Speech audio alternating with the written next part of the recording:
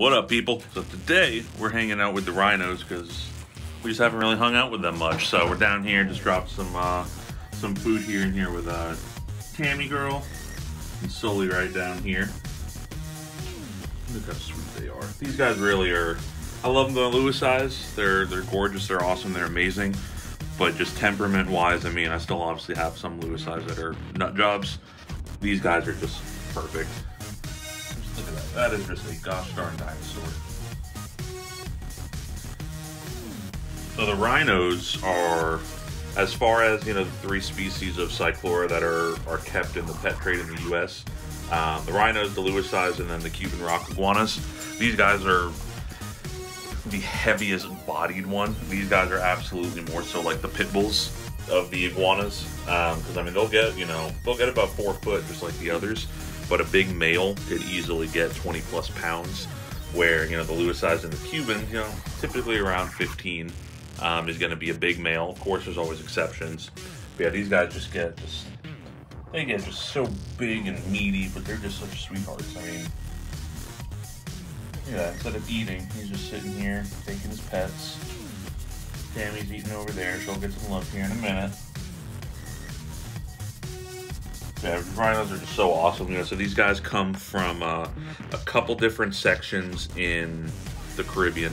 They're coming out of Haiti, Hispaniola, that kind of area is all their natural habitat. And they're in kind of like very brushy, deserty type region.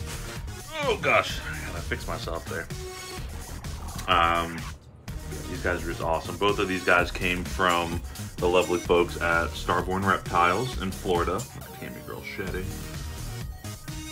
I've had them now for a little while, and they are just absolutely amazing, amazing creatures. They're also probably the most common in the pet trade as well. You know, the Louis size and Cubans, for the folks that have the Cyclura, they are popular, but I tend to see a lot more people come across the Rhinos than they do the other subspecies. And I mean, I can understand why. You know, these guys, just with their temperaments, they generally are just such amazing, incredible animals. They're super, super easy to keep. All the Cyclura species are all very, very, very easy to keep, which, if you've been following the channel, I have posted a video talking about care, a little bit more in depth.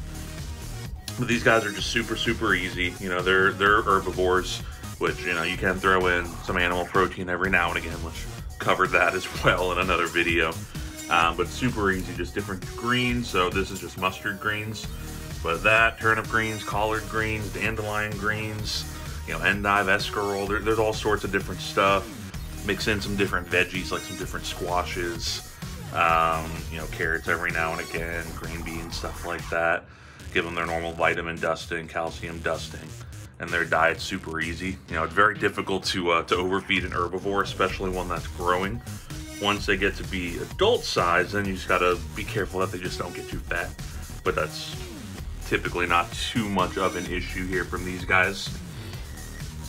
Hot basking temperatures, so you're gonna want at least 120. They like it super, super, super, super hot. I like giving them a range, so on all of our basking spots, it'll normally range anywhere from 100 on the corners up to, you know, 120, 130 in the middle, and they can just pick where they want to go. Ambient temp, you know, low to mid 80s. UVB is an absolute must. These guys need very strong UVB, so we use the Mega Rays. In big cages like these, we do the 160 watt. They are mercury vapor bulbs, so they give off heat and UVB. In my experience, I like them a lot better than the tubes. They just keep them hot, give them that good UVB, give them a huge cage. If you think it's a big cage, it's not going to be big enough. They're very, very active animals. They move around a lot. So they definitely need a lot of space. This cage that we're in here is, all in all, it's 12 foot long from that corner all the way to that corner. It is 5 foot right here. I believe it's another 5 foot right here. We corner, and I think this might be 6 feet. So I don't know, it's weird. There's a corner in the basement, so I kind of built around it. But this is a big cage, and honestly, once they are full grown, I would want something even bigger than this. I mean, you can see right now, they got, even if I were to cut this cage in half, they still have plenty of space, or it would appear that they have plenty of space. But like I said, they are, excuse me, they're just very, very, very active animals. Cyclura as a whole, they are, they love to move around and explore. They are definitely more land dwellers than they are tree climbers. So your floor area is much, much, much more important than your height. I still like having a tall enclosure so I can come in and walk in and be comfortable, and give them slight climbing opportunities when they're big. You know, so just real simple, just climbing up onto a basking spot there. They have a big branch that they can come here to climb onto this cat tree. But for the most part, floor space is going to be the most important thing for these guys. Always make sure to use plenty of places that they can hide, especially if you're keeping a pair of them together. It's even more important to have a large, large, large cage, because they need to be able to establish their own territories, and they also need to be able to get out of each other's vision, which is why I've got the 2 different basking spots, which one right here and inside of that cubby basically, and one over there. So if there was ever a territory dispute or anything like that, there's an opportunity that both lizards can bask in peace without being seen by the other. And I did the same thing for feeding. Typically I'll have like a dish here, and then back like behind this, that's just an old one. So again, so you can feed them and they can be stress-free while they eat. Thankfully, Tammy and Sully here are just sweethearts. Of course, when they first got together, Tammy is definitely the queen bee, so she had to assert her dominance a little bit, and Sully, being the good sweet boy that he is, would submit. And they get along just absolutely great. They climb all over each other, they can eat next to each other, and thankfully they are just very, very, very well behaved. You know, I tried having Ron and Tammy together for a while, but they just too many territory disputes, because Ron's not necessarily submissive, but he's also not super dominant, and Tammy, being as dominant as she is, it just didn't gel, unfortunately. But thankfully he's in there with Bindi in one of the other cages, which of course they've escaped out of again because it's a crappy cage. And it's another project this summer, is I want to build a couple more nice big cages here in the basement and get rid of the crap that I built, so they can stop getting into the basement. And then we're gonna need some upgrades for some other animals as well. So that's yet another fun project. But yeah, these rhinos are they're just so awesome. I mean, they're such intelligent animals. They're affectionate. A lot of times I'll come in here with or without food. When I came down in here the other day to actually feed these guys, Tammy just completely ignored the food, and she just came running, just tried with all her might to climb up my arm, up my shorts, up my shirt, to get up onto my shoulder. And she's like a little parrot. She just loves coming up, getting her scratches. So these guys really do make just awesome pets. You know, they don't cost too much to get, you know, in comparison to like some of the Lewis-size. A lot of these babies are going to go for $400 to $500. And yeah, once they calm down and you start developing that trust, I mean, they're just, let me just look at that face. It's got those big old horns. She's got her horns too. Big old fat reserves on top of their head. But they're just some sweet, amazing animals.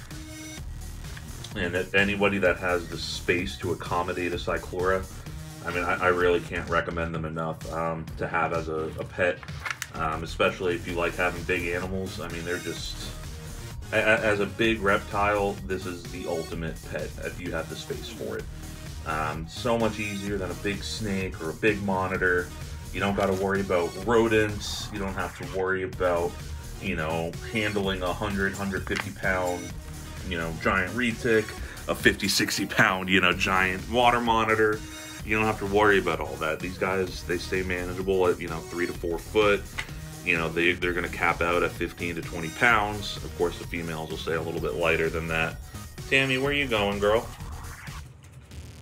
You crazy.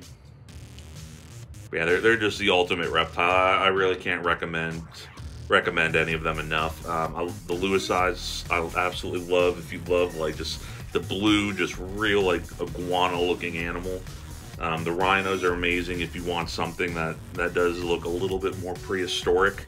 You know, their colors are a lot more boring, of course, even though they do get some blues, which, if I know how to handle a camera. You can see on his spikes here after he's shed, he's got some blues on him. You can see on her foot. So when they fresh shed, they'll have, some of the animals will actually get little hints of blue in them. And they're really pretty, but they're just awesome. I really can't recommend any of the Cyclura species enough. You know, I'm hoping for some babies this year from our Tammy girl. She is looking a little bit thick. She doesn't quite look as gravid as, you know, what Gabby and Sky look like, but she is definitely due to hopefully pop us some babies this year. These two are just, they're just a perfect pair. They're both multi-horned, and their horns are very, very prominent. I mean, especially Sully. I mean, he's got that giant one right there. So, which means that hopefully their babies will come out and have the same, which a lot of folks really love, that multi-horn. I think that is just the coolest thing. I think I've got a little tickle spot there on his tail. Twitch it around. But yeah. Oh yeah. Am I tickling you a little bit there, Sully boy? Oh, such a good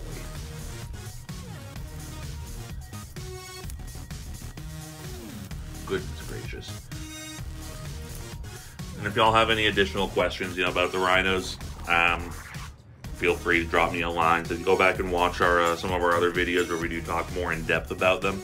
This is just real quick, just hanging out with them, talking about them a little bit, and kind of just giving kind of a Cliff Notes version of them. I'm gonna make a video in our species spotlight series that I did with the Lewis-Eyes. I'm gonna do the same thing with the Rhinos, where I do talk more in depth with them. But yeah, they're just awesome, guys. So appreciate y'all for watching. You know, comment below. Let me know which Rhino is your favorite. You know, I love all of them, but I think I might be a little partial to Tammy. My Tammy girl's just so sweet, sweet, sweet baby. Alright, guys, we'll catch y'all next time. If you're not subscribed, please subscribe to us. Turn those post notifications on so you can see when we post more awesome iguana videos. And then we'll catch y'all next time.